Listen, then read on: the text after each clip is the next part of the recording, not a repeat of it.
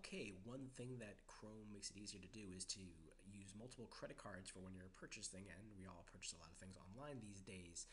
So here's the way to do that.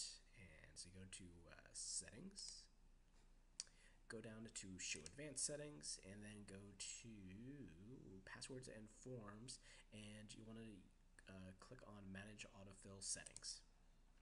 Now here you can add certain addresses, and you can use your billing address or your home address, and that's the thing you're going to want in there. You just go on to add new address, blah blah blah blah blah, and it will autofill as it reads that that's what you're doing. So if you start typing your billing address, it'll automatically fill in the rest, or at least give you the option to choose between which address you want to use, and that will also transfer to the mobile if you're logged in the same Chrome account. So a good thing to have. But you can also store certain credit cards or manage them.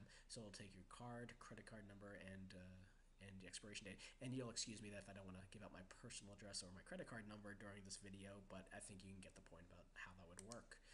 So that is a good thing to do if you do a lot of shopping and want to keep things simple. So enjoy that.